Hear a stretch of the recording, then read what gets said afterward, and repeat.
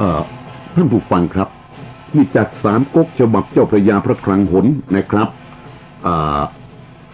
ฉบับที่2หน้าที่237นะครับบรรทัดที่11ถ้าไม่ได้ราชการก็ให้ตัดศีรษะอันงอกนี้เสียเถิดนะครับนี่ฮ่องตงโกรธมากเลยทีเดียวละเล่าปีได้ฟังนั้นก็ให้มีความเชื่อใจมั่นใจก็ยินดีก็ยอมให้ฮ่องตงกับเงียมหงัน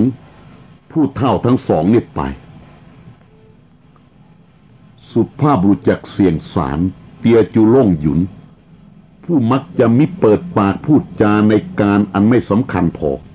บัดนี้จูล่งก็ได้พูดขึ้นว่าเตียวครับนั้นน่ะมีฝีมือกล้าแข็งซึ่งท่านใช้ฮ่องตงเงียมหงันอันเป็นคนชราแล้วออกไปรบกับเตียวครับนั้นไม่ได้ถ้าเสียด่านแฮเบ้งกวนแล้วเมืองเสฉวนก็จะเสียด้วยจูล่งต้องพูดขึ้นทีเดียวตอนนี้จูล่งอยู่ในวัยชกันยังมิก้าวเข้าสู่วัยชราเหมือนตอนสุดท้ายจูล่งพูดขึ้นอย่างนี้คงเบ้งก็จึงตอบว่าจูล่งท่านอย่าดูหมิ่นฮ่องตงเงียมหงันว่าเป็นคนชราเลยอันเมืองฮันตงนั้นจะได้เมืองฮันตงเนี่ยก็จะได้ด้วยความคิดและฝีมือคนชราทั้งสองนี้เป็นมั่นคงความจริงคงเบ้งเนี่ยรู้ในความสามารถของคนทั้งสองนี้อยู่แต่ก็ต้องแซงทำเป็นยั่วโทสะคนทั้งสองขึ้นฉะนั้นเองแต่เมื่อจูล่งมาพูดขึ้นดังนี้คงเบ้งก็จึงว่าอย่าดูหมิ่นจูล่งก็จึงมิได้ตอบคำแต่ประการใดฮ่องตงเงียมหงันก็คำนับรากมาจัดแจงทหารแล้วก็ยกไปยังด่านแฮเบ้งกวน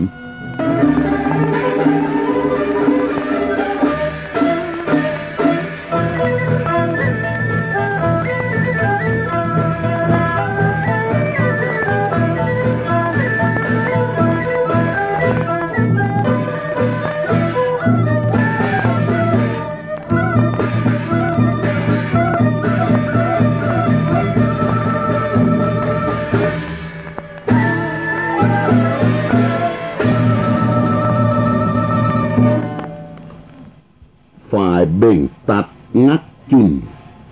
ผู้รักษาด่านแฮเบ้งกวนเห็นคนชาราทั้งสองคุมทหารมาสองทหารนี้ก็กระซิบกันว่า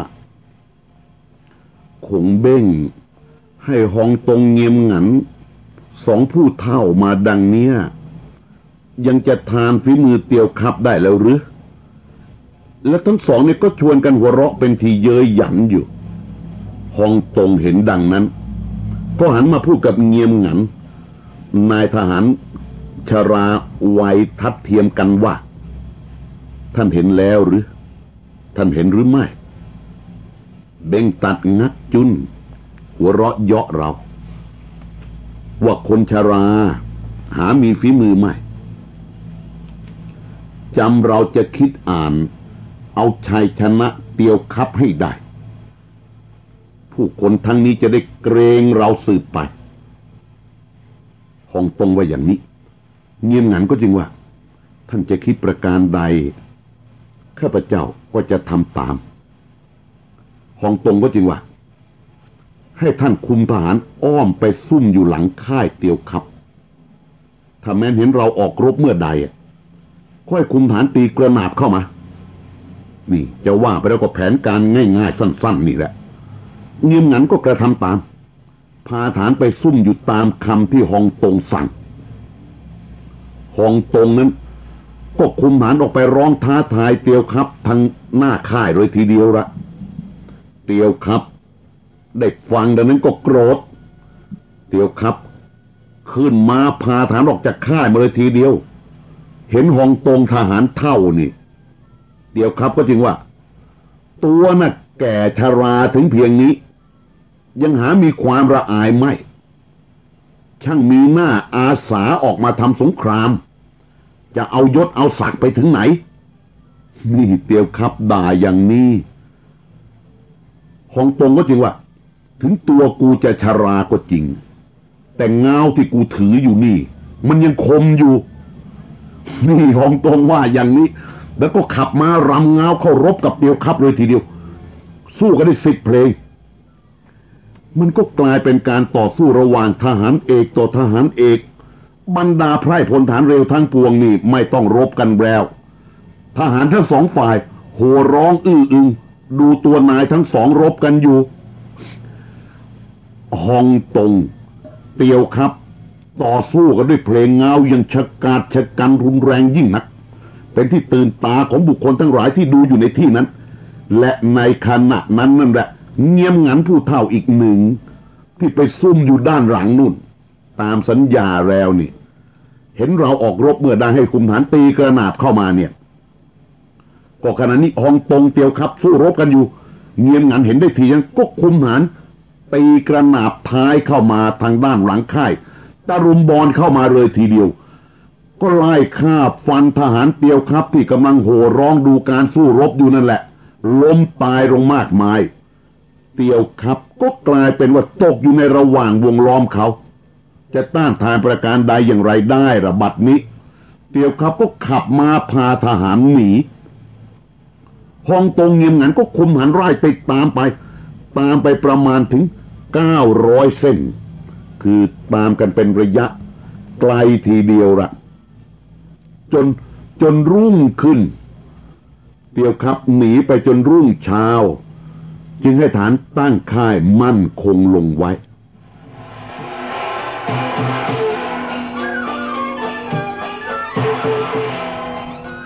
ทีนี้ฝ่ายโจหองซึ่งโกรธเตียวครับมากจากครั้งแรกดังกล่าวแล้วเนี่ยถูกหาว่าเชื่อแต่คำหมอดูและเตียวครับพูดเป็นที่สบประมาทไว้เป็นหลายประการอยู่ละและโจหองเนี่ยสั่งประหารเตียวครับไปแล้วโกฉุยมาขอร้องไว้บัดนี้โจหองรู้ว่าเตียวครับแตกไม่อย่างนี้ก็สั่งทหารให้เที่ยวหาตัวเตียวครับจะเอาตัวมาฆ่าให้ได้โกฉุยก็จึงห้ามว่าท่านจะทำดังนี้ไม่ควรถ้าแม้ความนี้รู้ไปถึงเตียวครับนะเตียวครับก็จะหนีไปเข้าด้วยกับกองทัพเมืองเสฉวนเสียแล้วการศึกซึ่งจะทำสืบกันไปก็จะขัดสนศัตรูจะมีกำลังเพิ่มเติมฝ่ายเราก็เสียทหารเอกอย่าทำเช่นนั้นเลยขอให้แต่งทหารไปช่วยกำกับเตียวครับเข้าไว้อย่าให้เตียวครับเอาใจออกหากได้นี้จึงจะควรโกฉุยกล่าวชะนี้โจหองก็ยังพอมีสติเห็นชอบด้วยคือตอนนี้ต้องเกรงแล้วเกรงว่าเตียวครับจะหนีไปเข้ากับเล่าปี่ละโจหองก็จึงให้แฮหัวทรงหลานของแฮหัวตุ้นและฮันโฮซึ่งเป็นน้องของฮันเหียน2 คนเนี่ยแฮหัวทรงกับฮันโฮคุมทหาร 5,000ไปช่วยเตียวครับตามคำโกฉุยว่าคือว่าไปกำกับควบคุมเตียวครับไว้ด้วยนั่นเองแหละแฮหัวทรงกับฮันโฮนั้นก็ไปตามคำสั่งที่เป็นความประการสำคัญอีกอย่างหนึ่งนั้นก็คือว่าในตอนนี้เตียวครับเนี่ยได้ขับเคี่ยวกับ2 ทหารผู้เฒ่าคือฮองตงกับเงียมหงันที่อาสาคงเบ้งมาพกหลงคงเบ้งก็มีวิธีการใช้คนแบบดูถูกดูหมิ่นกันบ้างเล็กน้อยพอสมควรเหยียดหยามพลังฝีมือกันบ้างคืออันนี้เพื่อให้บุคคลผู้นั้นเกิดความกำลังใจมั่นคงที่จะต้องเอาชัยชนะให้ได้เนี่ยและก็ได้ผลละฮองตงเงียมหงันกระทำเอาเตียวครับนี่ย่ำแย่จนต้องมีหนังสือไปขอกำลังเพิ่มเติมจากโจหองนะแต่โจหองจะให้หาตัวมาฆ่าแต่แล้วโกฉุยแนะนำใหม่คือให้ส่งแฮวทรงฮันโฮมา บุคคลทั้งสองนี้ก็คุมทหารมาทีเดียวเมื่อมาพบกับเปียวครับแห่หัวทรงกับฮันโฮก็บอกกับเปียวครับว่าโจหงให้ข้าพเจ้าทั้งสองคุมทหารเพิ่มเติมมาช่วยท่านเปียวครับก็จึงว่าฮ่องตงเงียมหงันเป็นคนชราที่มีฝีมือหาญกล้านะซึ่งเราจะคิดเอาชัยชนะนั้นยากยิ่งฮันโฮก็จึงว่าฮ่องตงนั้นข้าพเจ้ารู้จักแต่เดิมฮ่องตงนี่อยู่เมืองเปียงสาฮ่องตงเนี่ยเป็นไส้ศึกของเมืองเปียงสามาเข้าด้วยกวนอูแล้วก็ให้อุยเอียนเนี่ยฆ่าฮันเหียนพี่ชายข้าพเจ้าเสียนี่ฮันโฮเป็นน้องฮันเหียนนี่เป็นเจ้าเมืองเปียงสามาก่อนเอาละสิความพยาบาทผูกพันกันมาอย่างนี้นี่ฮันโฮบอกว่ารู้จักฮ่องตงดีนี่พี่ชายข้าพเจ้าสูญเสียชีวิตไปนี่ก็ด้วยเหตุเนี้ยตัวข้าพเจ้าจะขอทำการแก้แค้นฮ่องตงให้จงได้นี่ฮันโฮว่าชะนี้แล้วก็พาแห่หัวทรงคุมทหารไปทีเดียวหวังจะได้รบกับฮ่องตงขุนทหารเท่าวัย70เกิน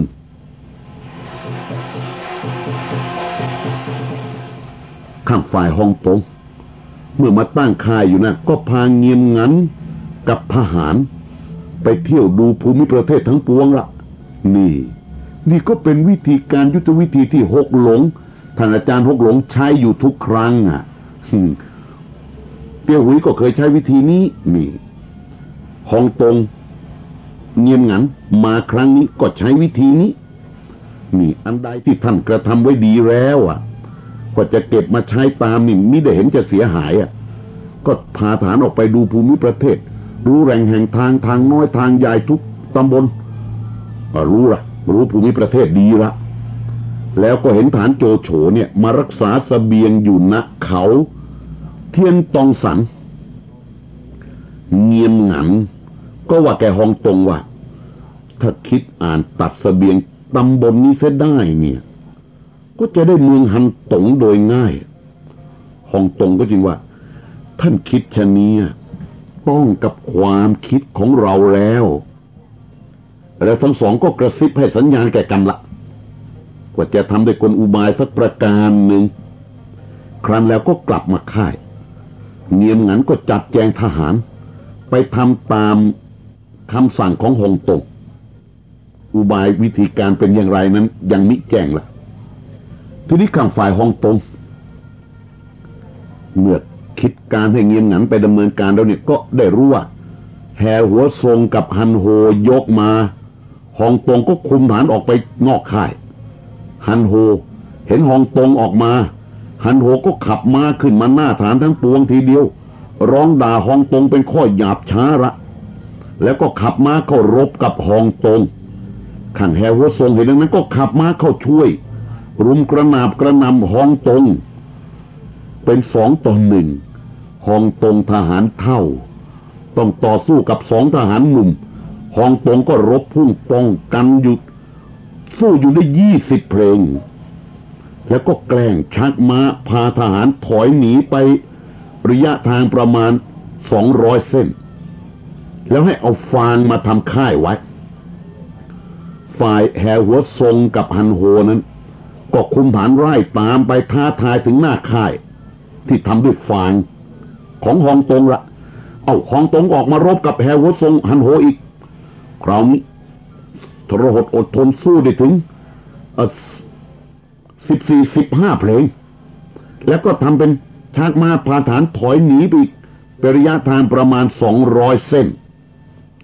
แล้วค่อยเอาฟางมาทำค่ายไว้อีกนี่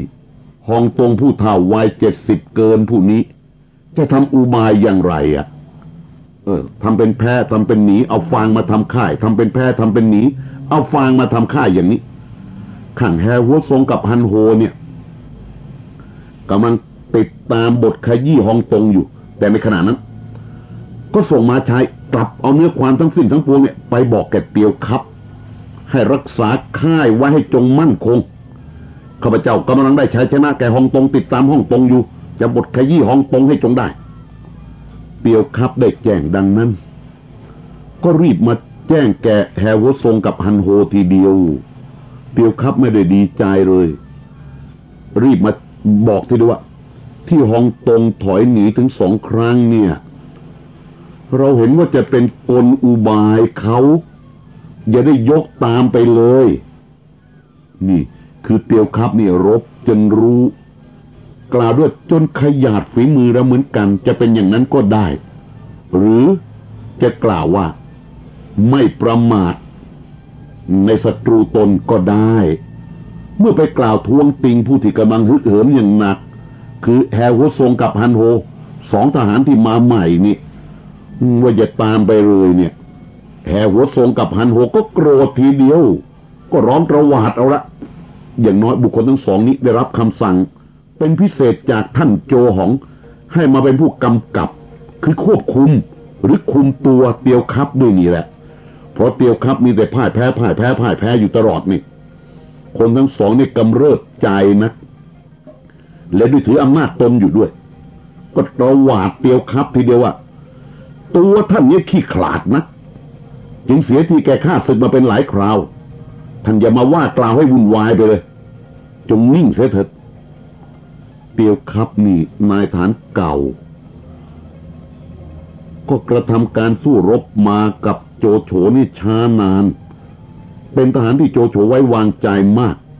เมื่อถูก2 ทหารใหม่ร้องประวาดเอาเช่นนี้ก็อับประยศแก่ฐานทั้งปวงนะด้วยตัวไม่มีทางเถียงเขาด้วยเพราะมันพ่ายแพ้มาตลอดเตียวครับก็กลับไปรักษาค่ายอยู่อย่างนั้นเพราะเขามีหนังสือมาให้รักษาค่ายให้มั่นเขาทั้ง 2นี่จะตามบทขยี้ฮ่องกงเนี่ยในเมื่อเตียวครับมาท่วงมาติงแล้วนี่เรียกว่ามาให้สติแต่ก็ไม่เป็นผลชะนี้ก็จึงกลับไปรักษาค่ายด้วยความอับประยศยิ่งนักครั้นรุ่งเช้าแฮวซงกับฮันโฮเนี่ยก็คุมทหารติดตามฮ่องกงไปถึงหน้าค่าย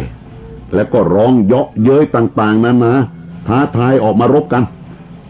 ฮ่องกงนั้นก็ขับม้าออกมาต่อสู้กับคนทั้ง 2อีกสู้กันได้10 เพลงแล้วฮ่องกงก็ขับมาพาทหารหนีไปได้อีก200 เส้นคราวนี้ให้เอากิ่งไม้มาทำเป็นค่ายไว้แฮวซงกับฮันโฮเนี่ยคุมทหารตามไปโจมตีค่ายฮ่องกงก็ออกมาสู้รบอีกคราวนี้สู้รบไม่เพียง5 เพลงเท่านั้นก็พาทหารรีบหนีกลับเข้าด่านแห่เบ่งกวนไปเลย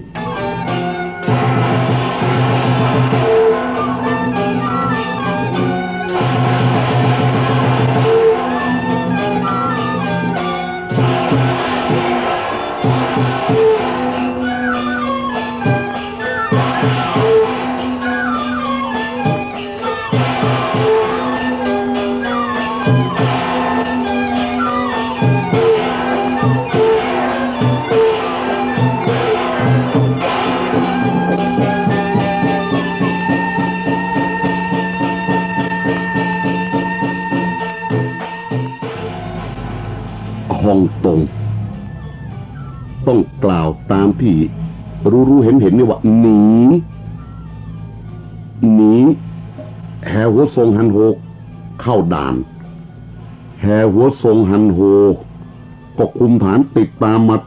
ตั้งค่ายประชิดติดด่านเข้าไว้ละเอาทีนี้เบ่งตัดนี่ต้องกล่าวว่าผู้ทรยศต่อเสฉวนร่วมคิดร่วมการกับเตียวสงแต่ก่อนนู้นน่ะเบ่งตัดก็เป็นคนของเล่าปีแล้วแหละตอนเนี้ยเบ่งตัดเห็นดังนี้นี่ก็เห็นว่าฮ่องตงเนี่ยแพ้ฮ่องตงหนีจนกลับเข้ามาในด่านเนี่ยเบ่งตัดรู้เห็นการนั้นก็ลอบบอกเนื้อความทั้งสิ้นเนี่ยไปถึงเล่าปี นี่แจ้งความไปยังเราปีเป็นใจความว่าฮ่องตงแตกพ่ายแห่หัวทรงกับฮันโฮมาเป็นหลายครั้งบัดนี้เข้ามาอยู่ในด่านแห่หัวทรงกับฮันโฮก็ยกตามมาตั้งค่ายประชิดติดด่านแห่เบ้งกวนอยู่หนังสือของเบ้งตัดฉบับนี้เรียกว่าเป็นความลับสำหรับฮ่องตงไม่รู้ว่าหนังสือนี้ไปถึงเล่าปียังเสฉวนเล่าปีแจ้งความชนิดก็ตกใจทีเดียวของเบ้งส่งนายทหารเท่าไปพ่ายแพ้เขาเสียแล้วนี่เล่าปีก็ตกใจปรึกษากับของเบ้งทีเดียวว่าจะทำอย่างไรดีเป็นอย่างนี้แล้วเนี่ยท่านอาจารย์ฮกหลงของเบ้งผู้แจ้งฟ้าจบดินก็จริงว่าท่านอย่าวิตกเลยอันฮ่องตงแตกหนีมานั้นหวังจะทำกลอุบายลวงฆ่าศึกดอกนี่คงเบ้งบอกอย่างนี้เลยคือท่านช่างรู้จริงๆละและความจริงนั้นการสู้รบทั้งสิ้นหนีมาตั้งเอาฝ้ายเอาฟางมาทำค่ายเป็นสองค่ายเอากิ่งไม้มาทำค่ายนี่เป็นการสร้างค่ายอย่างปัจจุบันทันด่วนแล้วก็หนี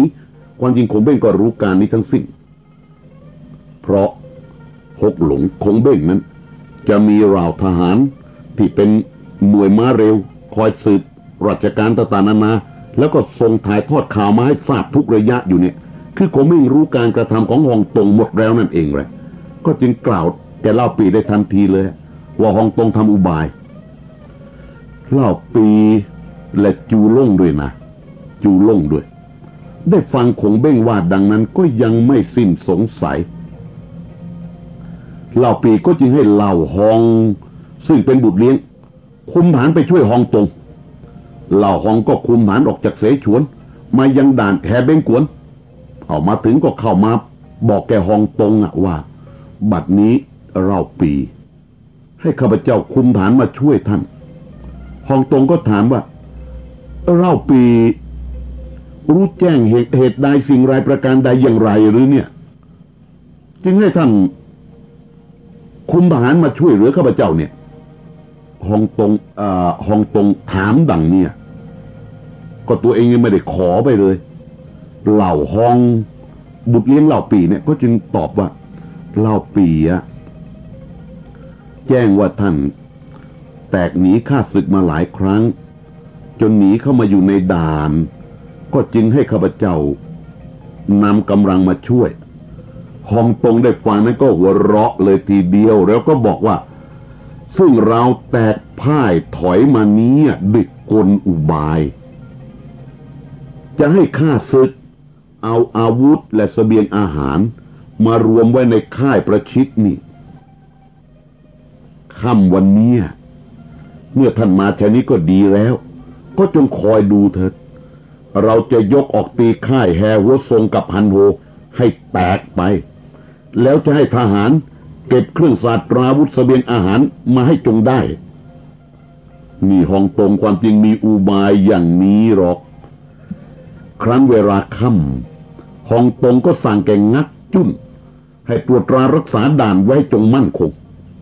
แล้วก็ว่าแกเบ้งตัดว่าวันนี้เราจะออกไปทำการขอท่านจงเอ็นดูเราได้สู้พาทหารออกไปเพื่อขนเอาเสบียงอาหารและเครื่องศาสตราอาวุธด้วยเถอะฮ่องตงบอกอย่างนี้คือขอความกรุณาเขาให้ช่วยเหลือหน่อยนายฐานทั้งสองคืองักจุ้นเบ่งตัดได้ฟังนี่ก็ไม่อยากจะเชื่อเลยแต่อย่างไรก็ตามก็ต้องเห็นแก่หน้าฮ่องตงอยู่เหมือนกันคือก็ยังเกรงอยู่ก็รับปากว่าจะกระทำตามคราวนี้กล่าวฝ่ายข้าศึกละฮันโฮแห่หัวทรงมาตั้งค่ายประชิดติดด่านแห่เบ้งกวนอยู่ที่3 วันก็มีได้เห็นฮ่องตงและฐานผู้ใดออกมารบก็มีใจประมาททีเดียวละถอดเกราะแก้อ่านมาเสียคือไม่ได้เตรียมพร้อมอยู่ตลอดเวลาเลยคือศึกประจันหน้ากันอยู่อย่างเนี้ยความจริงจะต้องเตรีย รียมตัวให้พร้อมอยู่ตลอดเวลาแม้แต่เกราะ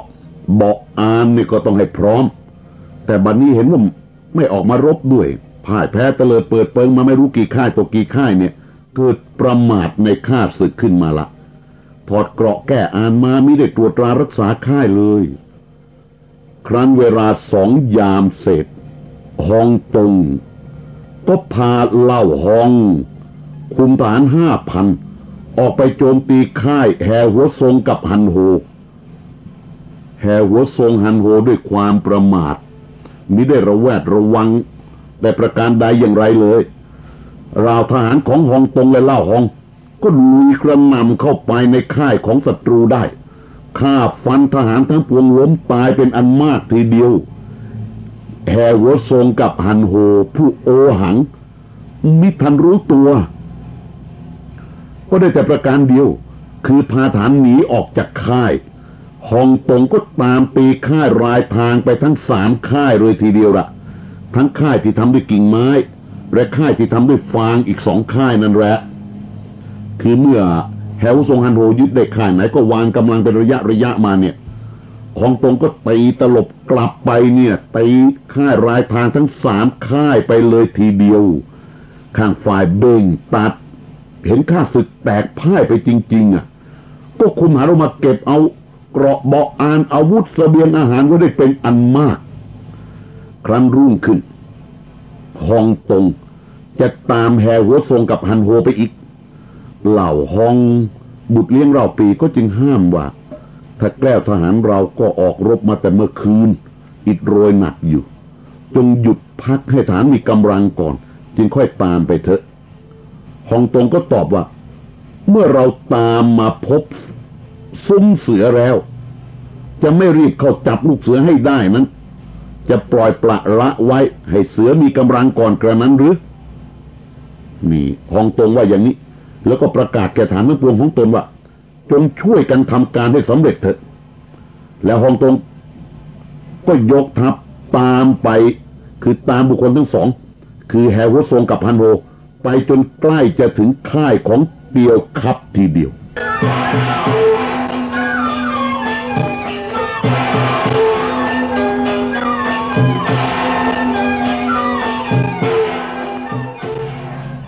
ฮองตงนำทหารเข้าประชิดติดค่ายเตียวคับเลยละตอนนี้เรียกว่าตีกลับมาได้ที่นี้ข้างแฮหัวทรงกับฮันโฮ2 ทหารหนุ่มชะกัน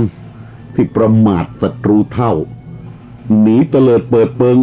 เลยค่ายเตียวคับไปด้วยซ้ำทีนี้กองทหารนับจำนวนตั้งเป็นพันเนี่ยหนีเตลิดไปอย่างนั้นทหารในค่ายของเตียวคับล่ะทหารในค่ายเตียวคับเห็นมันก็ตกใจแตกตื่นสิก็จะเตลิดเปิดเปิงหนีลุยตามกันไปละเตียวคับก็โบกธงให้ฐานทั้งปวงหยุดแต่ฐานทั้งปวงก็ไม่หยุดบัดนี้แตกตื่นกันเป็นการใหญ่แล้วไม่รู้ว่าท่านฮันโฮกับท่านแฮหัวทรงหนีกระไรหนักหนาประการใดก็กองทัพว่าได้ชัยชนะไปได้ชัยชนะไปได้ชัยชนะไปแต่ละบัดนี้หนีเตลิดมาอย่างนี้ทั้งหมดก็พลอยทำให้ทหารในค่ายของเตียวคับเนี่ยหนีตามไปด้วยเตียวคับเองจะให้ทหารหยุดก็หยุดทหารไม่อยู่ตนเองก็ต้องพลอยหนีตามไปด้วยก็หนีไปจนถึงแม่น้ำฮันซุย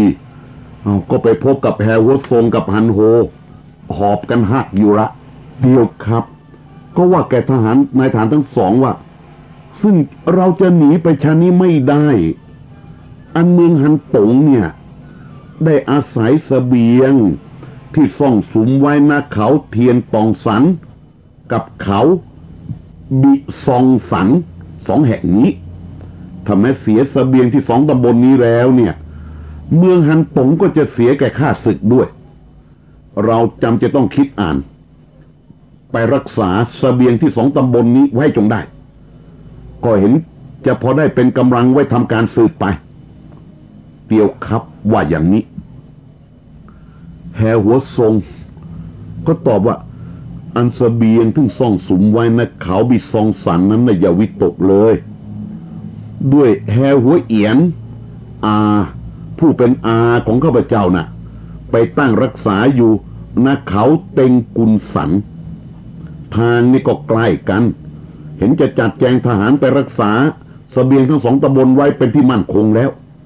แต่ก็ยังพอเกรงอยู่นะตำบลเขาเทียนตองสันเนี่ยซึ่งแฮหัวเต็กผู้พี่ข้าพเจ้ารักษาอยู่แต่ทหารน้อยเราจะชวนกันไปช่วยรักษาตำบลเขาเทียนตองสันไว้นี่แฮหัวทรงไว้อย่างนี้เปียวครับก็เห็นชอบด้วย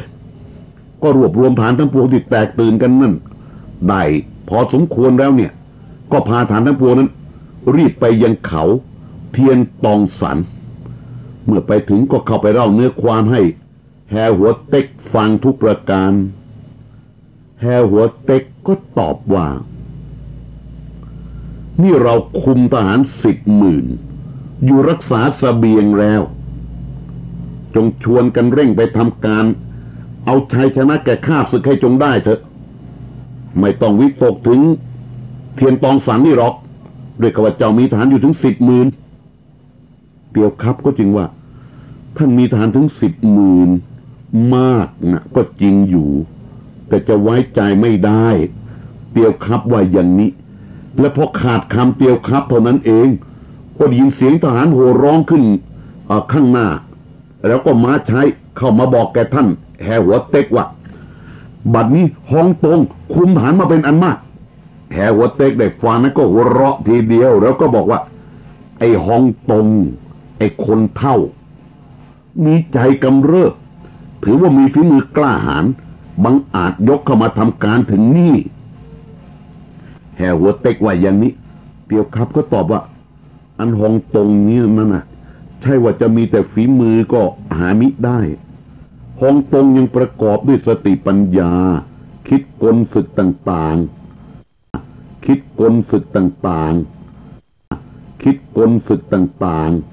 ๆคิดกลศึกต่างๆ